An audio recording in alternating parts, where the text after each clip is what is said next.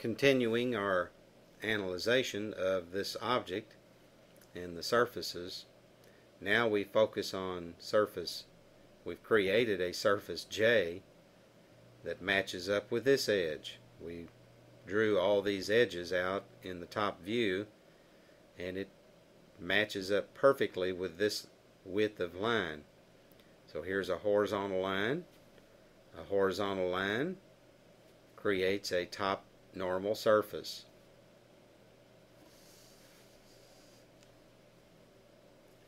When you look at the horizontal line 1, 3, C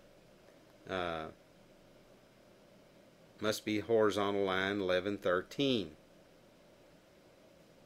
So here is surface C becomes this entire edge in the front view. Here's an intersecting line, and becomes a horizontal edge in the side view.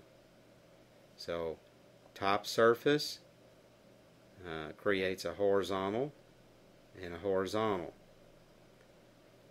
So as he states here, these examples show how an object may be partially solved by analysis and reasoning.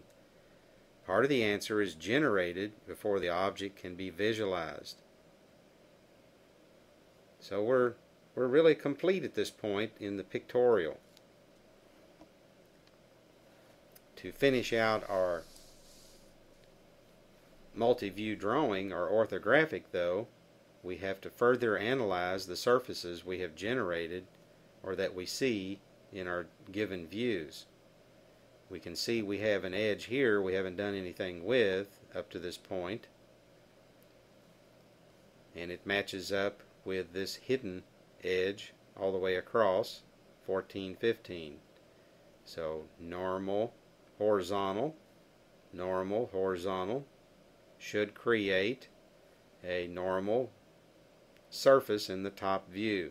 It's this wide and this deep. So it would be an edge running all the way across. Using the normal surface and edge charts, it is possible to prove every line and surface on the drawing. This process is essential for creating accurate drawings. Our drawings have to be accurate in their representation. You're telling a story, you're instructing how to make the part. They will not have the part in their hand, perhaps, or the building is not built yet, as you might say, and they might not have a pictorial to work from. You might not have a pictorial. So analysis and finding these surfaces is critical, and learning that normal surface and edge chart will help you tremendously. It does get faster as you do more of them.